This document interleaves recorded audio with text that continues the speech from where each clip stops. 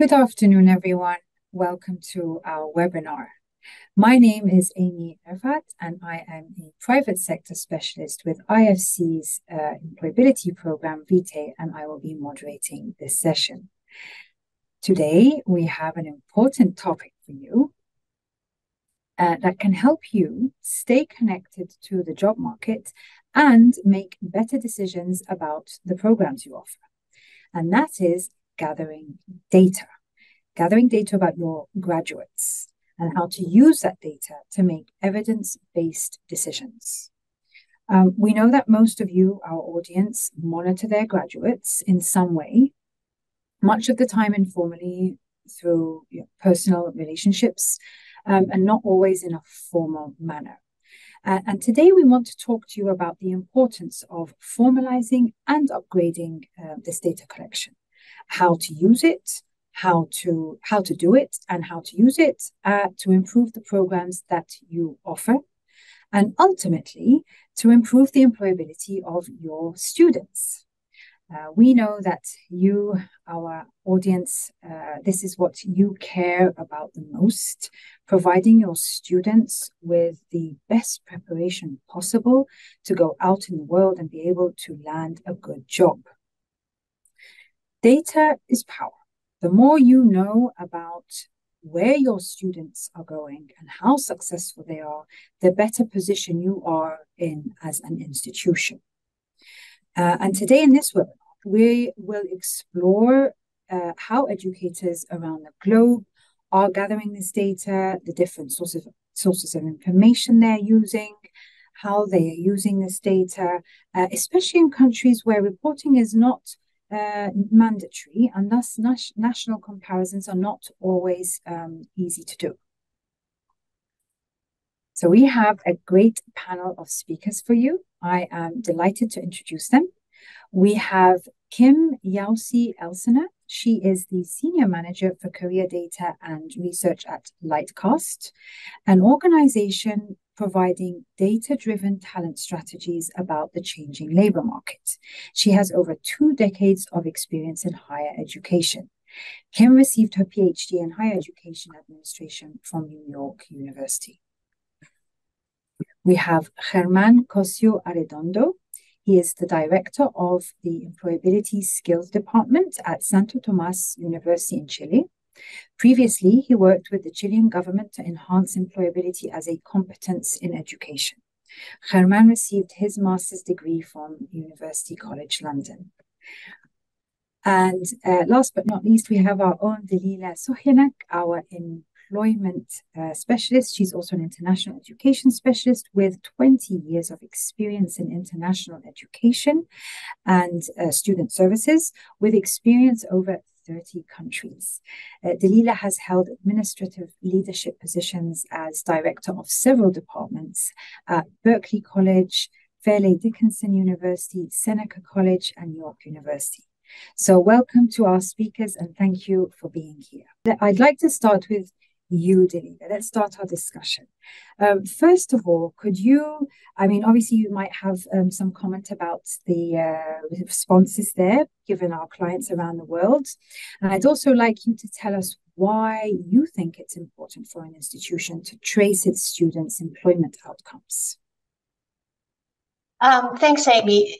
Yes, indeed, those poll results were surprising. And they were surprising because when we look into a collection of employment outcomes data that universities do in the emerging markets, it's very different numbers, but we're also looking whether they're using best practices. So that second response on the response rate comes into play. Why are they important? Well, they help us determine whether our programs are relevant and if the skills our students have are relevant for the jobs that they have. In some parts of the world, employment outcomes and graduate satisfaction are key performance indicators for the institution, and they're mandatory. To conduct tracer studies are mandatory. When they're not, when institutions don't collect the data, they tend to react to anecdotal evidence about where their alumni are and what they're doing. And data certainly helps institutions make more confident decisions. It's based on evidence. It helps us understand what questions need further research. Data doesn't tell us why something happens, but it certainly red flags what needs to be further investigated. It certainly also provides accountability to our students and their parents, the community at large. It tells them information about our programs and what they can expect. Right, right. And when you say about particular programs that you'd be able to zone in and understand where the employment outcomes are coming from. Is it, business or is it engineering? Right. Correct. Correct. So if we're seeing in the data that for whatever reason our engineers are not getting a job, or over a period of 3 years that employment rate is going down, we certainly want to go back to the program, find out what the problem is. And we find that out by the secondary studies and further research. Right, right. That in turn then helps make changes in the curriculum to affect those employment outcomes positively. Right, right. As you were saying, like making evidence-based decisions there. And I understand there are different tracer study models that exist globally. Could you tell us about those and what you think might be the benefit of both? Right. So there is some consistency in parts of the world like UK, Australia, or Canada, where, as I said, governments make it a mandatory practice of sorts. And so there's a long history in this. Then in what we see in EU, it's sporadic. It's not at the level of European Union. So the instrument may be different. The reference weeks, the census weeks, different across the countries. But they are, and they're not done, on annual basis, for example. We see also in some countries, like Jordan, for example, where they use system data. Certainly, the World Bank uses a lot of system data to look at employment outcomes.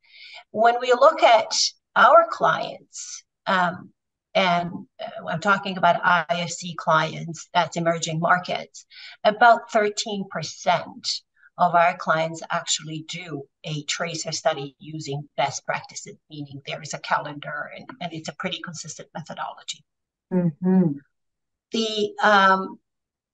The advantage of doing it system-wide when everybody is doing it, the government is mandating it, is essentially that it allows institutions to compare their programs to a group of peer institutions and see whether their programs are more relevant or less relevant.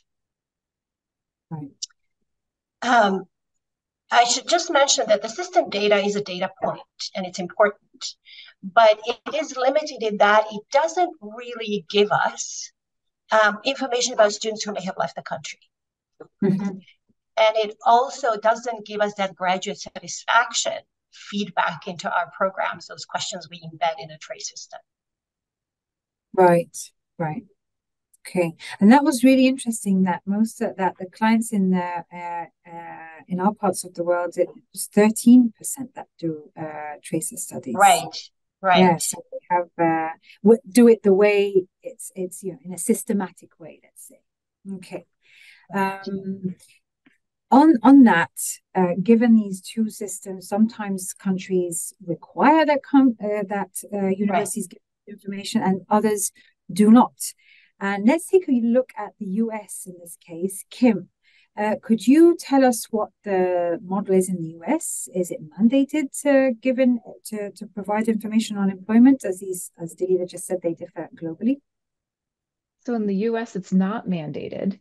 It is used through lots of different ways. I would say that primarily it's been what I would call market driven.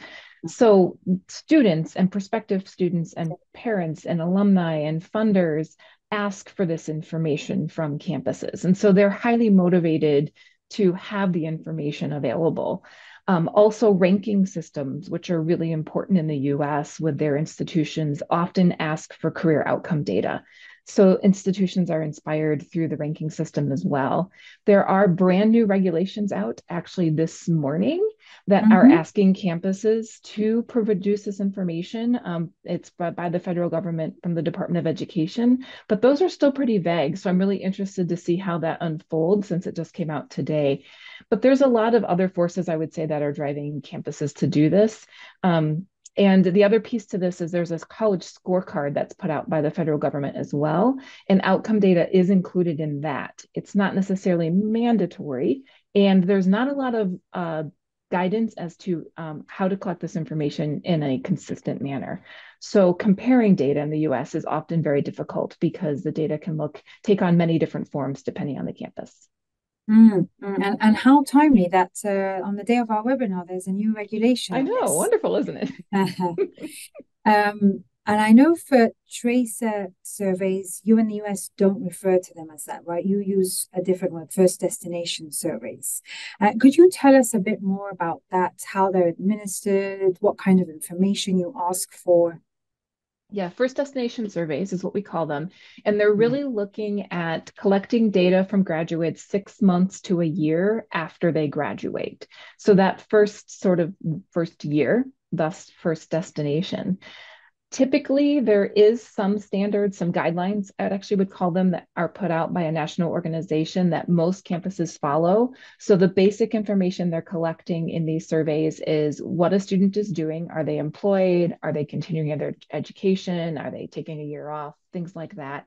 And then there's some follow-up questions depending on their response. So they want employer information, job title, salary, programs they're studying. So that's the basic information. Most campuses focus on that 6 month time period because once you get past that, it gets a little bit more difficult to collect the data. And many campuses are collecting the data before the student even graduates. So it happens sort of as part of the commencement culture in the US. Right. I would also say another piece to this is the survey itself, but what you see when you see graduate outcome data in the United States is what we call a knowledge rate.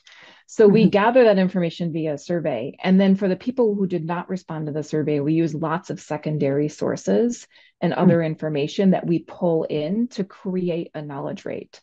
So you might see a knowledge rate in the US of that 70% range, usually, but often the survey response rate is lower than that. It can be anywhere from 20 to 50% that they're getting from the survey, and then they add on additional sources. So when you see knowledge rate in the United States, that's what they're saying is they've added on other sources to the survey. Oh, okay. Knowledge rate. And that would be, what are the other sources? Could you tell us a bit about these other sources of information that what the knowledge rate refers to besides the survey? Yeah, so some of that information is validated information, and some of it is just the best secondary data they can find. So, one of the easiest places for campuses to go to get validated information is the National Student Clearinghouse. And that is a database that all campuses have to submit enrollment data to every semester.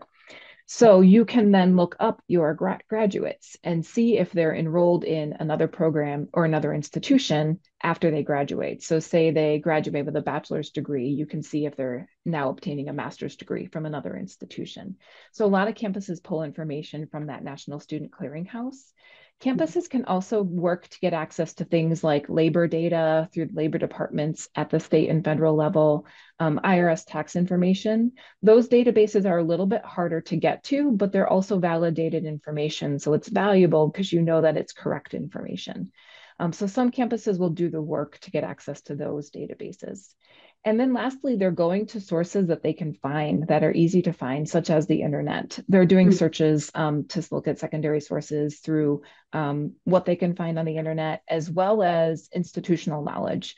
So many faculty members, for example, might know that one of their advisees is going on to a graduate program and they know what they're doing, and they can report that to the institution, and then they'll use that data. Right. Okay. So loads of different sources, some of them easier than others, but the internet, you say, is a big one. And on that, would it be social media and LinkedIn? Is that a good source? to figure Yeah, out? so many campuses start with just Google searching or pick your favorite search engine, Mm, and then start looking for people. And many times it leads back to social media, whether that's LinkedIn or another social media source. But if it's public, then we tend to use it. Some campuses will go for doing a little bit more searching to find information that maybe not isn't doesn't just appear in a search, but they can find it. So a lot of people will start with social media. There are services out there that do data scrapes. So you can mm, contract with a company to, you can submit your data and they will scrape many different sources, many times social media. Other times they have employment databases that they've been able to get access to. So there's services out there like in the US, Rocket Reach is one that a lot of people use. Lightcast has services. mm. Stepping Blocks is another one that's coming into the market. And so there are some different companies you can contract with to start getting that information as well. I've used Rocket Reach in the past and it produces some really great information, but it does take time because you have to then validate it and clean it up once you get it back. So it's usually not neat information. Anything that's coming from a data scrape takes some time to clean up. Yeah, and what I'm hearing, there's quite a lot of effort involved and manpower slash technology involved to get this information. So since there's going to be quite a lot of effort put in and resources, could you also now give some examples of the benefits? Like how have you used this data, or how have institutions that you've worked with used this data? So I see them using it at three levels. I would say baseline, what everyone wants the information for is what I would call marketing.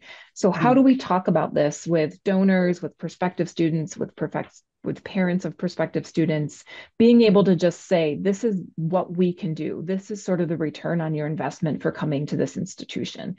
So very baseline, they want that marketing. They want the nice infographic they can create as part of their admissions or fundraising campaigns. And then I would say the next layer, once campuses get a really strong base, is they start thinking about how they create feedback loops with that data.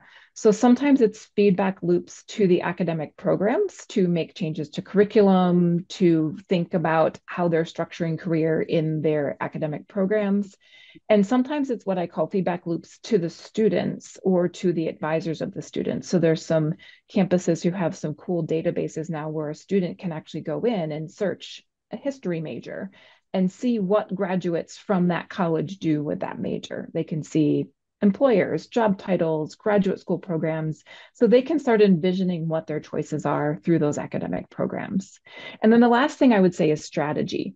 So mm, thinking about it larger than just that outcome of that first job and thinking about, okay, how do we combine that information with other things on our campus to help us inform the strategies we're using.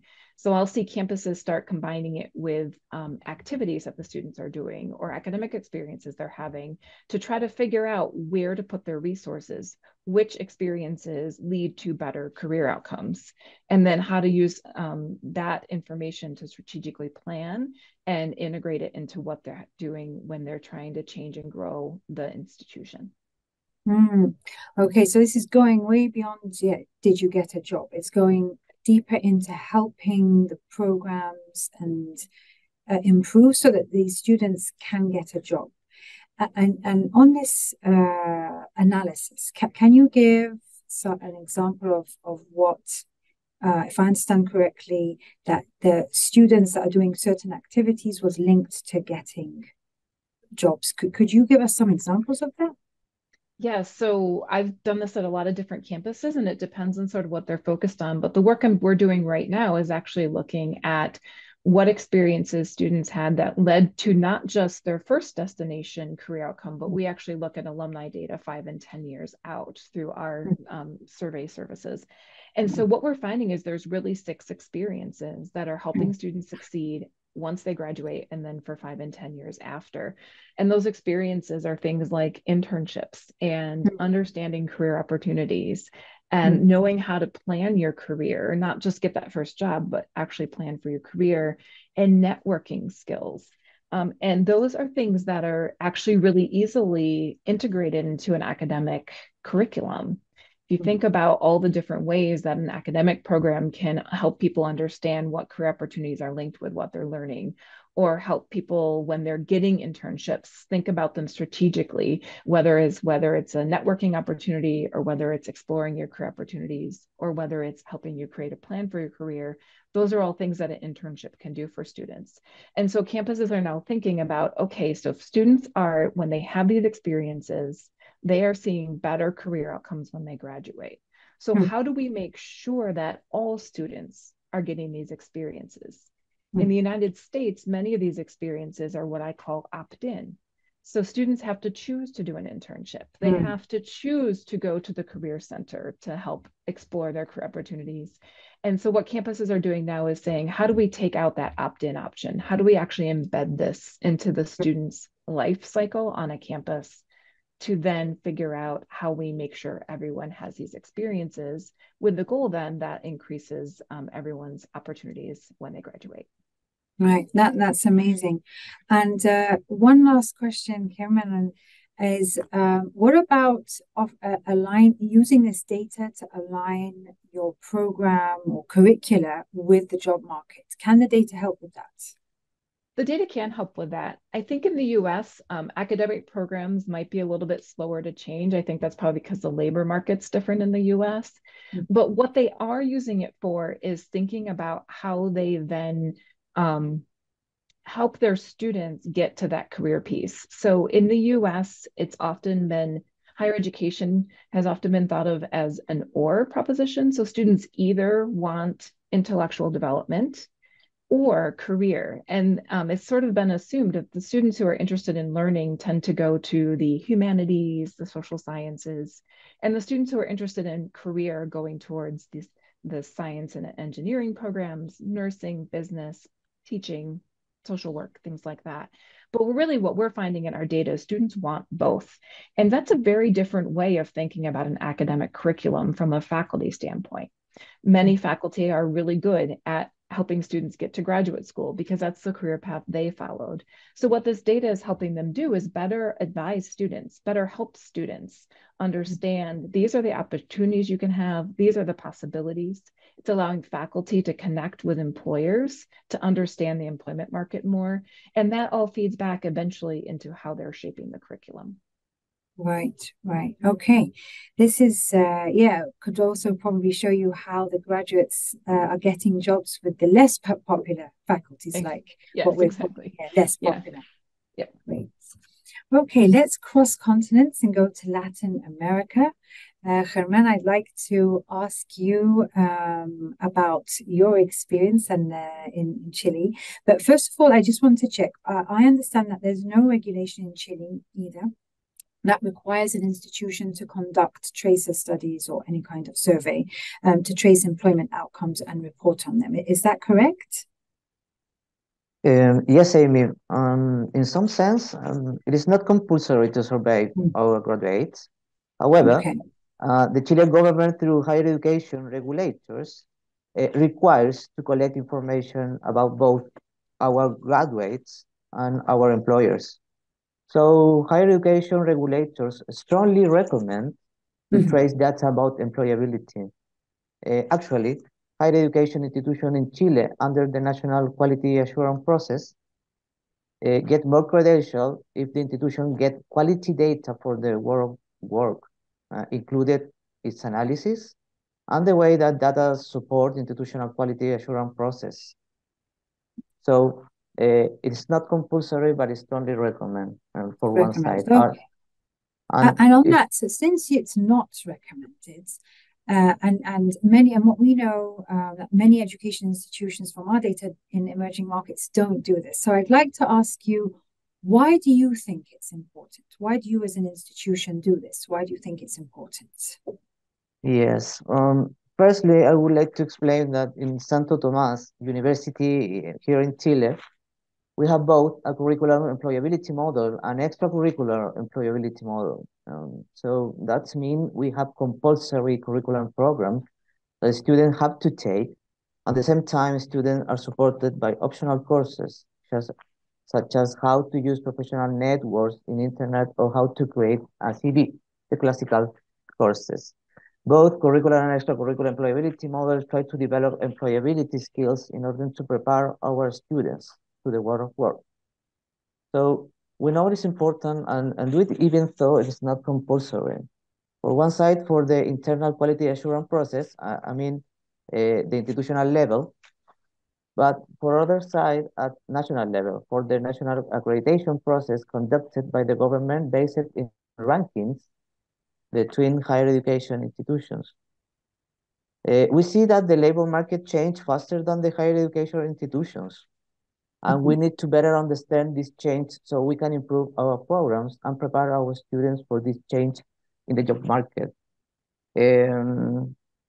Without this surveys and data, we are blind to this change in the labor market, and we can satisfy the expectation of the employers, on one side, and expectation of our students as well. Expectation related basically to access quickly to the labor market after graduate, and also expectation related to remain into the labor market when you get your first job. Right. Okay. So mainly to make sure that your curriculums and your programs are up to date because the labor market is moving so fast. So you need that data to better improve those programs. So when you do this, do you only, when you trace your students' employment, do you only send out one survey to graduates, or do you trace beyond that and survey them again a few years later? Yeah, it depends. For employability, we have a graduate survey and employer survey. For the graduate survey, we send out two surveys, 1 year after graduation and 4 years after graduation. So the objective is to compare over time to see what has happened to the graduate a few years later. And related to the outcomes, data shows that our graduates tend to improve their employment rate through the years. So in terms of finding, data show us that our graduates have some problems in the beginning of their career. They face some obstacles to access to the job market. So if we think that networking is important to employability, thus our graduates do not have enough networks. And maybe this is one of the reasons could explain how low rates on employability they have some problem in the beginning, so they have not enough network people. So it's important to mention that our students tend to present disadvantaged background. This is our profile of students, and maybe this is the one reason could explain low rates on employability immediately after graduate. So a student with disadvantaged background tend to present a low rate of networks. Okay, so I'll just summarize here. So you send out two surveys to your graduates, 1 year after graduation, and then again 4 years after graduation, and you send out an employer survey. Exactly. Okay. And we can compare. Data? Okay, exactly. So could you tell us what data exactly do you collect to give us an idea of what information you're getting? Yeah, we look at the trajectory of our student experience. We collect data about them before, during, and after they join us. This helps us to make good decisions. Many of our students work before joining Santo Tomas and during their studies. We also look at the school they study and their socioeconomic background. With this information, we can predict academic performance in some indicators, such as desertion probability or even class attendance. We have different categories arriving at our institution. We think, or we tend to think, that some are prepared for higher education and others need extra help, such as courses related to the basic skills in language and mathematics. If we don't provide this help, our rotation rates could be low due to the desertion phenomenon. For the graduate survey, we ask for the following information, the skills that they nowadays are using for their jobs. And sometimes it is not the same as the skill we provide them during the education process in our institution. So in which case we need to amend. Also, we ask for how prepared they feel for the job based on the program. We ask for the job satisfaction. We ask for the salary range, and so on. Okay, so that's a lot of data you're collecting, Herman. So it's not just once the student has graduated. You said you're also collecting data while they're within the university, which is what I think Kim was talking about, and linking that. So that's a lot of data. Can you tell us how you're using this data? How has all this data, like during, post, and then post again, and then the employers, how has this affected your decision making on the aspect of curricula? Yeah, it's a lot of data effectively. I would like to explain before that for the employee survey, we ask including what the employer expects from our graduates. It is important the opinion of them, and what do they think of them in comparison to other graduates for other higher education institutions. We ask to employer, for example, skills needed, and finally need to identify what are the skills need of different territories in the country. Some skills might be important in one territory and not another, as the geography in Chile is varied. For example, community needs differ according to the territory as the geography is different. We have desert by the north and the greenery by the south. Related on how is the use of data? Well, we charge the curriculum based on this data. We transform the curriculum to include the new skills we are needed. For example, the employability skills are not enough in the curriculum. Skills that we need to focus on innovation, entrepreneurship, lifelong learning, problem solving, collaborative work, especially after pandemic. So we add them to the curriculum. Sometimes it is just a small change that are needed, not a big change to the curriculum.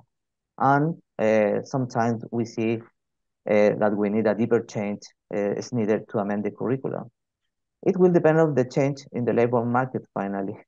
For example, after pandemic, as I said before, some productive sector changed the required skills that they need from our graduates, and this change were very quickly. So we collect the information and then made change in our curriculum to refresh the content and the skills included. For other side, sometimes the data say there's no need to change the curriculum and it is not relevant, but there is a real need to offer extra courses to the students, or that graduates need to refresh their skills post-graduation, which means offering post-graduation courses related principally with upskilling and reskilling. Another example of data that we found, this point maybe is relevant. The self-analysis of our graduates showed us they think they're not prepared to the labor market. Again, maybe one of the causes of the pandemic. But when we compare to the employer survey, they say they're prepared. This illustrates a self-confidence issue among the students and graduates. This is not something we can change in a matter of months. It's a great challenge for us. It will require some thinking on how we can instill self-confidence in our students during their higher education experience. Okay, so a number of takeaways. Sometimes so once you've gathered all this information, you decide on what kind of changes you're going to make to your curricula. Sometimes it might be a big change. Sometimes it might be just adding on a course post-graduation to help these students come back. It's something they need later on. And I thought that was very, very interesting, this conclusion that you've come to from the analysis is that self-confidence is an issue, and that you're thinking about how to incorporate that into the curricula and programs. Thank you very much for sharing all that, Herman. Okay, so now we've seen why it's important and how the data is used. Let's look at best practices for designing a survey, especially in a context where there's no national system enforcing this. Delida, what's your advice on setting up a graduate survey to trace employment using best practices within a single institution? Right. So we start with a policy statement and a strategy. Is this important to us as an institution? Why is it important to us, and what policies we need to have in place in order to govern these studies? Certainly data governance is going to come to mind, data privacy, and so on and so forth. We then start with a protocol on how to approach the study, and the protocol has some key components. I like to divide them into three buckets and then talk about methodology. And these three big buckets are key definitions and criteria, the survey instrument, and the survey calendar. The key definitions and criteria are important because they're going to establish our dateline, and they're making our study process dependent, not people dependent. And what we mean by that is we need to agree as an institution on some key definitions of the indicators that we will be collecting. What is employment? Who is an employer? What brackets do our employers fall into? What's important to our labor market? How do we divide them? Is it private sector, public sector, multinational, international? So we have to reach a consensus as an institution. It has to be an informed one. So there's a set of these definitions, including what's a program of study? What is in my field? What does that mean, employment in my field? So once those are agreed upon, they become an integral part of the protocol. The survey instrument, of course, is the next thing. There's lots of survey instruments out there. They tend to ask the exact same questions. There's some variation by country. I think there's about 40 common questions, regardless of the country, that look into two indicators, right? One is the employment outcome, and the other one is graduate satisfaction, the feedback to the institution on the skills they received. I think the longest survey that I've seen is the one in China with 90 questions. There's also, of course, the survey logic. We don't want to go with 90 questions because it's going to lead to all kinds of issues. So there's best practices in designing surveys and embedding the survey logic as well. So do we want to track those that are in further education but also have a job? Do we want to track people who have more than one job? This will be labor market specific. It will depend on the country, on the context in which you are operating. So some of these indicators that are country specific, of course, will have their own questions in the survey. We also want to establish a very important thing is a survey calendar. And the survey calendar means we're establishing the reference week or the census week. When are we surveying our graduates? So we heard in the US, it's 6 months after graduation.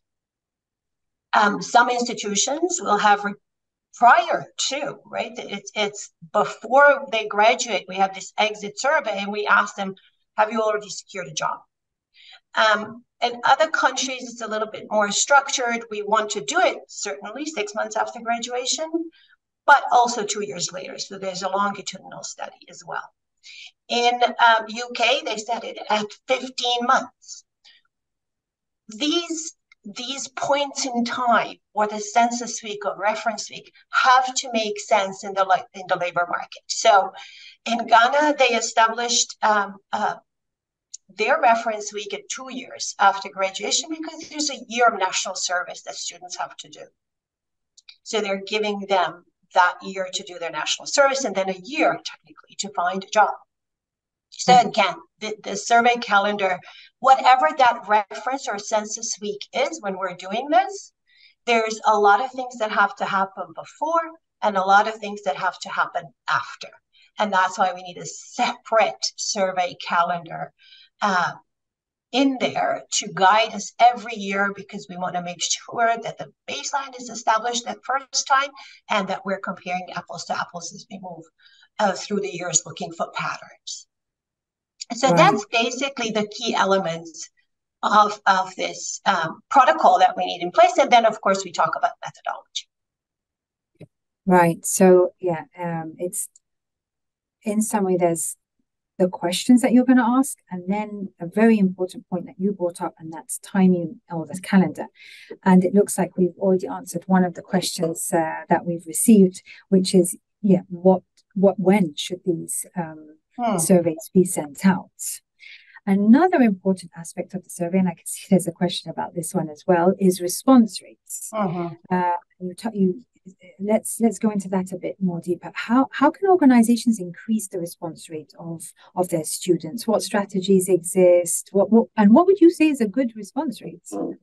Yeah, the $6 million question. So different countries those that have mandatory, mind you, mandatory collection of data. So I will pick on Ontario, where I'm at, where it used to be in the 70s. So this was the minimum response rate that the government would accept to make something an indicator, right? In the UK, they were in the 60s, and it goes down on the longitudinal, right, 2 years afterwards. You want to aim high because we are surveying general population. We have programs that have low enrollment. So in order to get data relevant at the program level, we really need to aim high on the response rate. How do we get there is a tough question, because we don't get there easily. Kim talked about all kinds of ways to get that response rate if you don't get a survey response, right? So you're not going to get that graduate satisfaction piece back, and maybe harder to get the salary brackets, and depending on what secondary data sources you're using, or if you can use the system data in any way. But there are things certainly that institutions can do. They fall into two categories. One is a quality of contact. So the quality of contact is, when's the last time we asked our final year students, our graduating alumni, for different ways to reach them? What is our alumni management strategy? Do we have events that bring them back to campus, that keep them engaged with the institution? So we start, and this can't be solved in 1 year. We have to make this an institutional strategy. Priming our students for this important tracer study takes time and effort that has to start. We don't start after they leave. We start way before they leave. So we have a colleague who talks about a lot of different activities that they've done at their school with cards and incentives to leave that quality contact information, alternate contact information, and so on and so forth. So there's that on the quality of contact. There is also the quality of communication. Who communicates to our students about the importance of this study? Do we provide any incentives to students? So, for example, we did a pilot study in Ghana, a tracer study, and it was the first time, so we didn't expect to have a high response rate, because the market is not primed for a high response rate. Right? We discovered that we are asking students to complete an online survey that is going to require them using their own data, right? Their own internet data. So we basically provided an incentive for that data use for their telephone company or their internet provider. There are lots of questions, and I think it's a webinar of a different kind, on the ethics of using incentives. And I think that has been solved in a way. I mean, there's lots of research work, lots of good papers on the ethics of using incentives to incentivize the response rate and remove bias. And you're welcome to Google it through. It's certainly out there. Once we get that response rate, we worked really hard and we got that response rate. The quality of communication also means that we're reporting back to our graduates. So if we heard them, we heard what they are saying about our curriculum, their student experience, the services they received. Based on what we heard, we instituted a change. We made So we've made some improvements based on what we heard from our students, our alumni. We need to let them know. We need to let them know on our website. We need to let them know at alumni events, so that we're establishing this culture that feedback is important. Right. Right. Yes, I think that's very important. That because if you don't have that culture, nobody's going to respond to you. Thank you, Delita, for all that. And just to compare, maybe or hear about like how it's working in Chile. Germán, could you tell us what your response rate is and what the challenges you've been facing? Yes. So during pandemics, our response rates were around 65%. And that's mean for us a good rate. However, last year, 2022, our response rate fell to 35. Okay. So now we're trying to understand the reason for that low rate. We know that nowadays our graduates receive a lot of advice, commercial campaigns from the private sectors, and so on. So this could affect maybe the response rate of our students and our graduates, and even maybe our employers. Related to the strategies that used to reach the response rate, in order to reach that, we take a lot of action. We offer rewards, including computers or some travel tour to the other country in Latin America.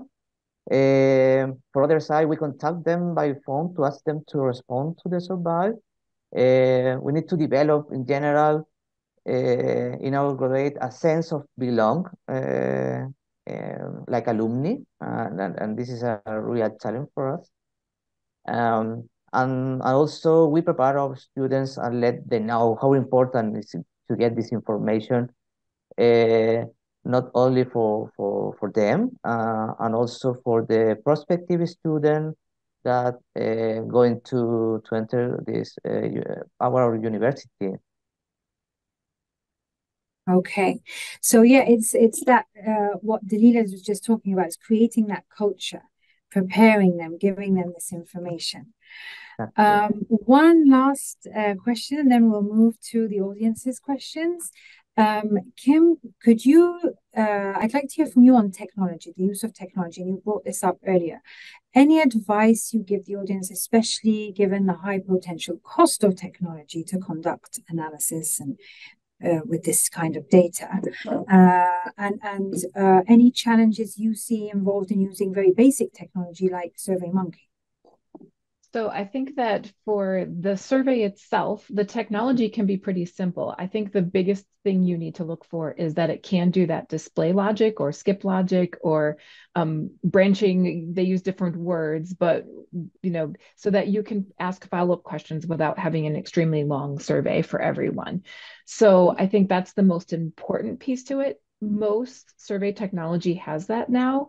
Some form technology doesn't. So, for example, in the US, many of us have access to Google Forms, and we love them for many reasons, but their display logic is very clunky. So I wouldn't suggest doing this kind of survey on that tool. But some basic ones like Alchemer, Survey Gizmo, SurveyMonkey do have that logic and can work quite well. The other thing to keep in mind that's become invaluable to the services we provide here with our campuses is a survey tool that can give you a QR code that has a link embedded in it. Our campuses, in order to drive up that response rate, are using those QR codes. They're having them mailed. They're putting them in mailers to people. They're putting them on their social media. They're using them in commencement activities so that students can quickly take a picture of that QR code and it takes them right to the survey. So they're trying to capture them where they're at in a very convenient way. And those QR codes have become really important to that strategy. And then on the analysis end, I would say that I've been doing this work for a very long time, and 95% of what I do is in Excel.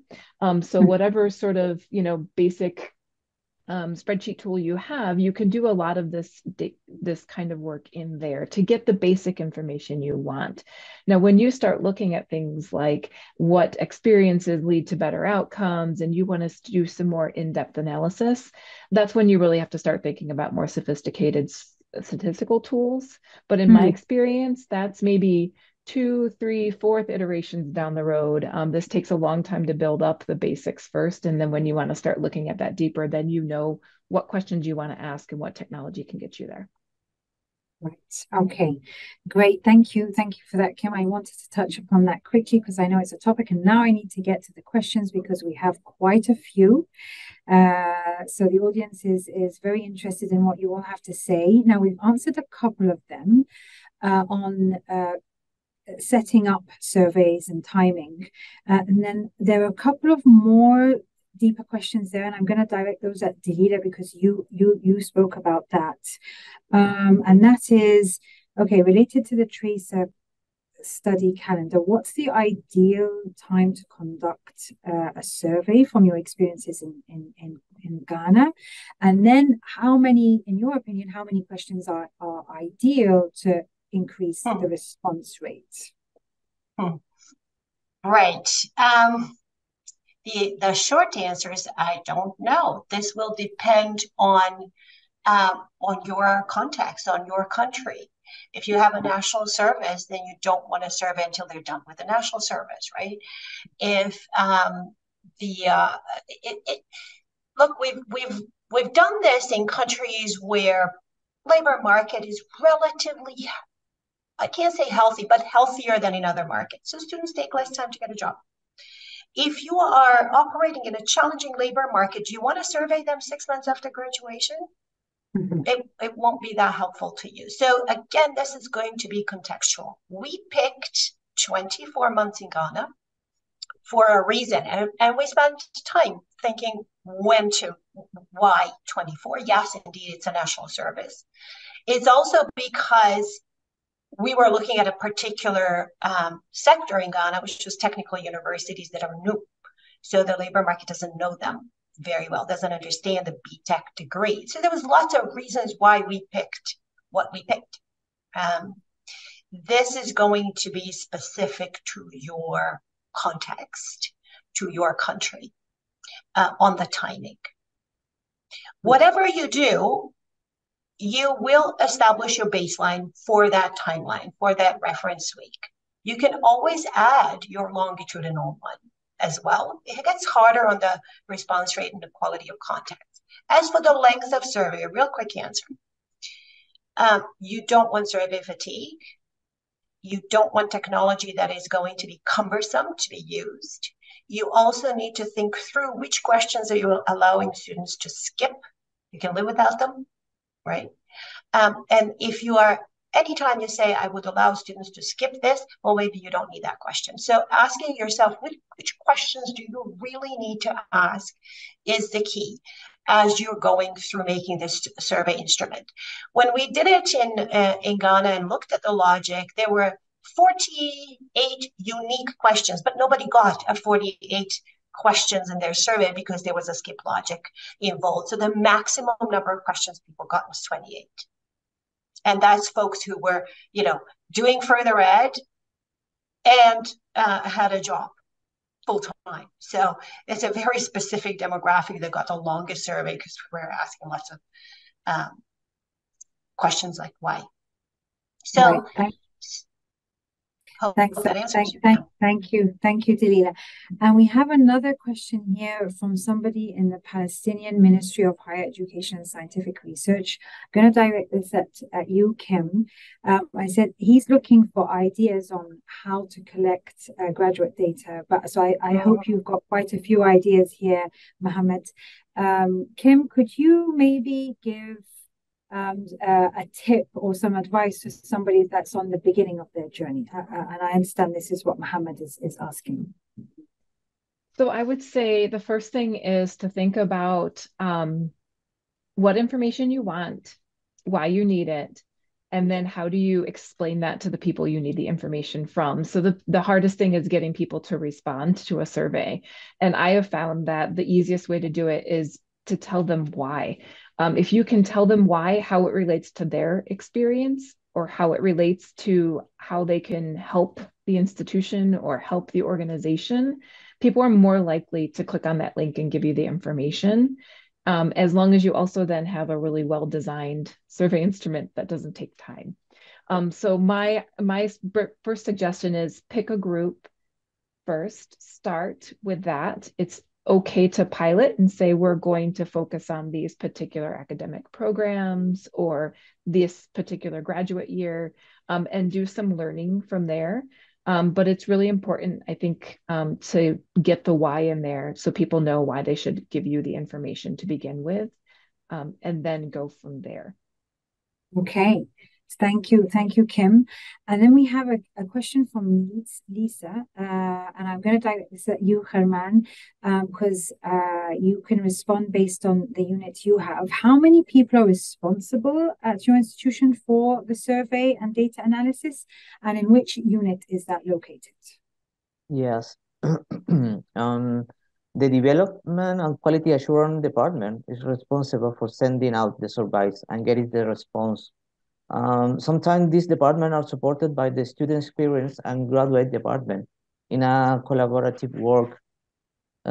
Between 4 and 6 people participate in this process, but are not only dedicated to surveys. They have another task as well. And also sometimes they ask external bodies or private agencies to administer the survey, and they send the data from the internal analysis. In that case, the cost for us is around $38,000 in general. Okay. Thank you.